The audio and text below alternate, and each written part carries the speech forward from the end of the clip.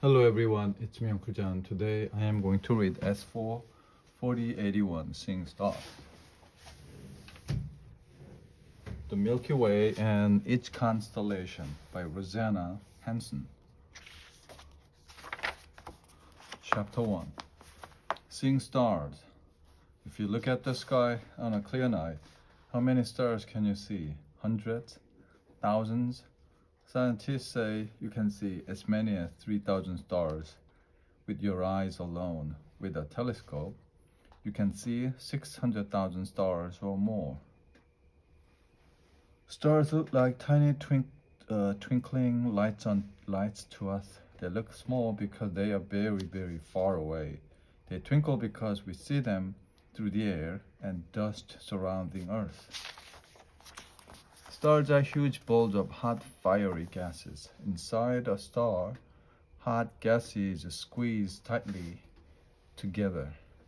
This squeezing makes the center of a star incredibly hot. It's like a giant atomic furnace.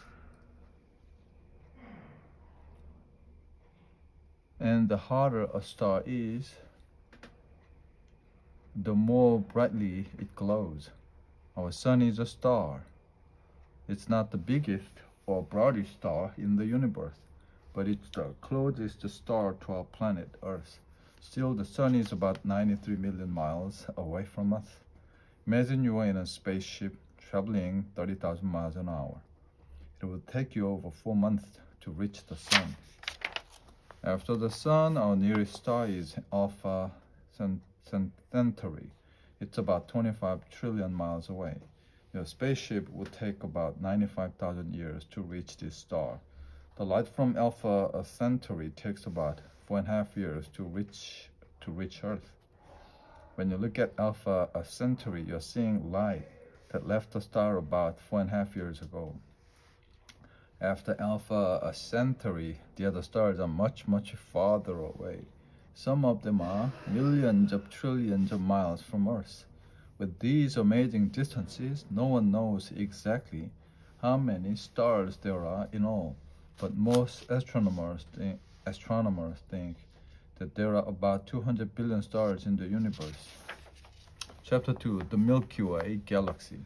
On a clear summer night, you can see a pale band of light spreading across the sky. Long ago, no one knew what this band of light could be. The ancient Greeks said that it was made of milk. They said that baby Hercules had spilled his milk across the sky. That's why we call this band of light the Milky Way. With a telescope, we can see that the Milky Way is really a huge cloud of stars, or a galaxy. A galaxy is a giant collection of stars, dust, and gas. The stars in the Milky Way are so far away that they blend into one glowing band of light. The Milky Way contains more than 100 billion stars. Because our sun is one of the stars in the Milky Way galaxy, that makes the Milky Way our home in space. Do you know your space address? It looks like this. Your name, Earth, Solar System, Milky Way Galaxy, Universe. The Milky Way Galaxy is shaped like a huge pinwheel or spiral. Its glowing center has curving arms that sweep out into space. Our sun and solar system are out near the edge of one of these arms. The solar system is made up of our sun and all of the objects that travel around it. These objects include the 9 planets and their moons, comets, asteroids, and meteorites. Our planet Earth is one of the 9 planets that travels around the sun. From the side, our galaxy looks like a huge flying saucer. It has a big bump in the center of a thin, flat disk. Our sun and solar system travel slowly around the center of the Milky Way galaxy. It takes our sun 250 million years to go all the way around. The Milky Way galaxy is only one of millions of galaxies in the universe. No one knows for sure how many galaxies there are in all. Most astronomers think there are at least 100 billion galaxies. Like the Milky Way, some galaxies have a spiral shape.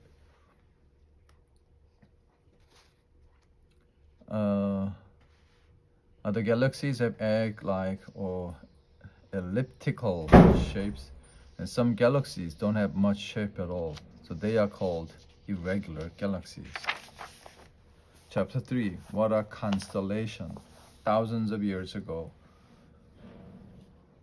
people often watched the stars at night. They thought that groups of stars formed pictures in the sky. In some groups, people saw the shapes of animals. In others, they saw the shapes of the gods or heroes.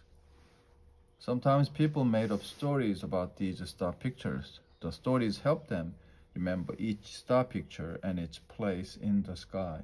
We call these star pictures constellations. Many of the constellations we know today were named by the ancient Greeks and Romans. Astronomers have added some new constellations too. There are 88 constellations in all. No one can see all 88 constellations at one time. You can only see the constellation shining above your part of the world. Before compasses were invented, people used constellation to help find the way. Sailors learned to steer their ships using constellation as a guide. Explorers watched for the North Star or the constellation known as the Big Dipper to keep from getting lost. Constellations helped ancient people keep track of the seasons too. Long ago, people noticed that some constellations seemed to move when the seasons changed, so they learned to use the constellation as a calendar. Farmers learned to plant the crop when the spring constellation appeared. They harvested when the fall constellation came into view.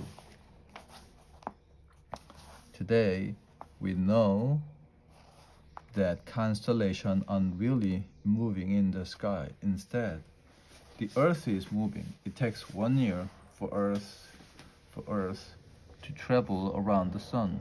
As Earth travels, the constellations seem to change position. Some constellations, such as the one called Leo, can only be seen during part of the year. Others, including the Great Bear, can be seen all year long. The year-round constellations change position in the sky as the seasons change. Here is the way the Great Bear looks during different seasons.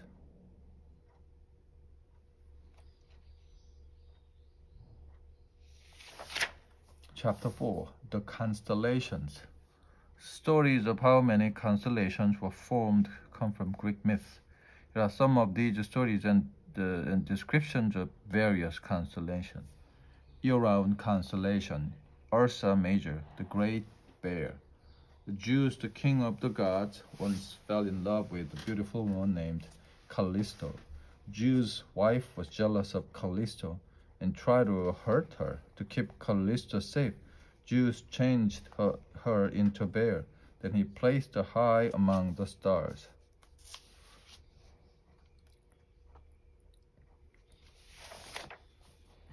Within the Great Bear, you can see 7 stars that seem to form a ladle or dipper. The group of stars is the Big Dipper.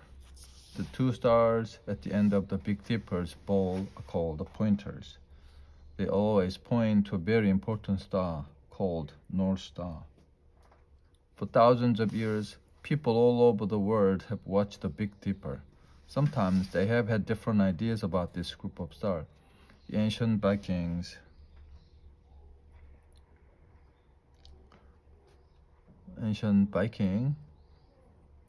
thought the Big Dipper looked like a wagon. In China, people said it was a royal chariot.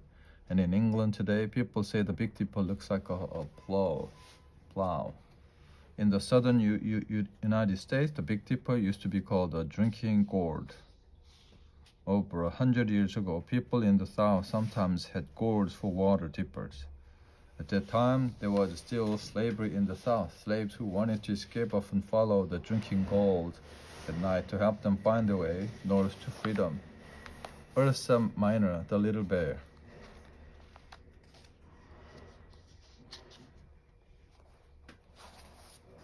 The little bear is the son of Callisto, the great bear.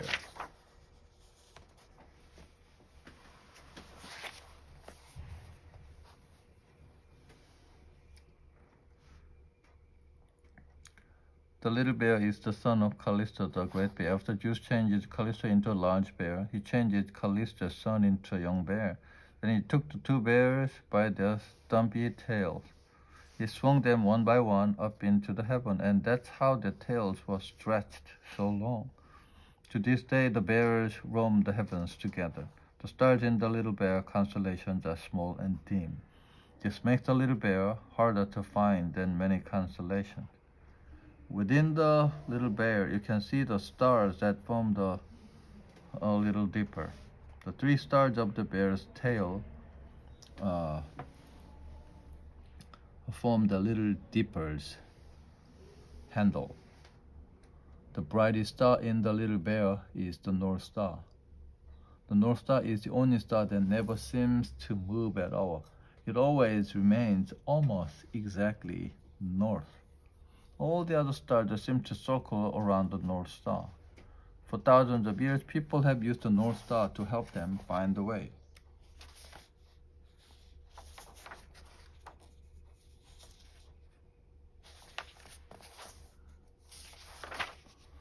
Cassiopeia. Cassiopeia was a famous queen. She was known far and wide for her great beauty. One day the queen boasted that she was more beautiful than the sea nymphs. The sea god heard Cassiopeia boasting. He grew angry and decided to teach her a lesson. To punish her, the sea god placed Cassiopeia among the stars. She was doomed to circle the heavens forever, often riding upside down. Cassiopeia is an easy constellation to find. First, look for the Big Dipper. Then draw one imaginary line from the pointer stars in the Big Dipper to the North Star in the Little Bear. Now extend the line further until you reach 5 stars that look like a flattened M or W. These stars outline the queen on her throne. Spring constellation Leo, the lion. Leo was a fierce man-eating lion. Many hunters tried to kill Leo, but they all failed. Then their hero Hercules was asked to kill Leo. Hercules and Leo fought for 38 days. Finally, Leo ran into his cave. Hercules followed Leo and strangled him with his bare hands. Later, Zeus placed Hercules and Leo among the stars. Summer constellation, Cygnus, the swan. Cygnus was a young man whose best friend was the Phaeton. One day, the Phaeton flew too high in his father's magic chariot. The Phaeton fell off into a river and drowned. Cygnus sat by the river and wept for his friend. When the gods saw how sad Cygnus was, they felt sorry for him. They changed Cygnus into a beautiful swan.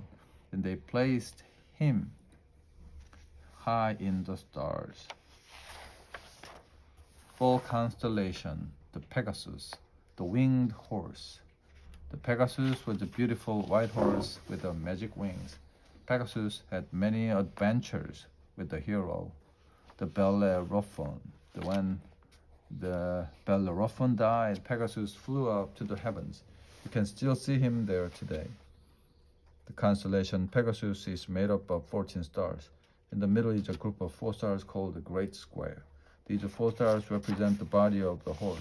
The other stars form the neck, head, and front legs of Pegasus. Winter constellation Orion, the hunter. Orion was a giant who liked to hunt. One day he bragged that he could kill all the wild animals in the world. To teach Orion a lesson, the gods sent a scorpion to sting him. The gods then placed Orion in the sky as a constellation. Sirius.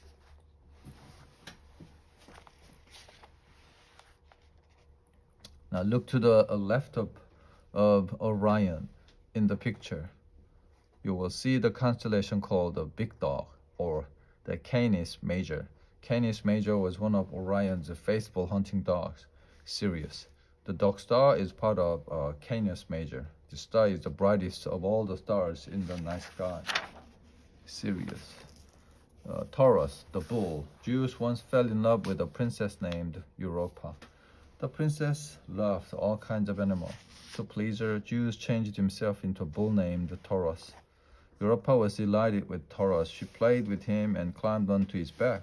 As soon as Europa was safely on his back, Taurus jumped into the sea and swam away with her. That explains why the constellation Taurus is swimming. Only his head and the top part of his body can be seen above the water. Winter star cluster, the Pleiades. 7 sisters. Remember Orion, the giant who liked to hunt? One day when Orion was out hunting, he saw 7 beautiful sisters. The sisters were named the Pleiades. Orion ran after the sister, hoping to meet them. The girls were frightened of the hunter. They called out for Zeus to help them. Zeus turned the sisters into birds so they could fly away from Orion. Later, Zeus changed the sisters into stars. The people of Africa have other legends about the Pleiades. The Bantu people in southern Africa believe the stars of the Pleiades look like a plow. In East Africa, Maasai tribe thought these stars look like a herd of cattle. The Pleiades is a star cluster, a group of stars close to one another in space. The Pleiades are part of the constellation Taurus. They can be found glittering near the shoulder of the mighty bull. The end.